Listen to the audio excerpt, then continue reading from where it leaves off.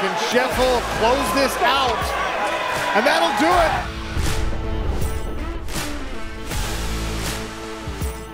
When Matheus Scheffel takes on Ante Delija in the rematch, he needs to learn the lessons from their last fight. He can't wait up against the fence and stand still. He can't throw single shots to be countered.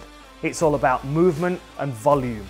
Just like we saw against Juan Adams, defend the early takedowns and then put pressure on him, box him up. Use fast hands and fast combinations to work through the guard. But defending takedowns will be key. Not chasing guillotines on the way to the mat, making sure that he's staying on the feet and forcing a kickboxing match out of Delija.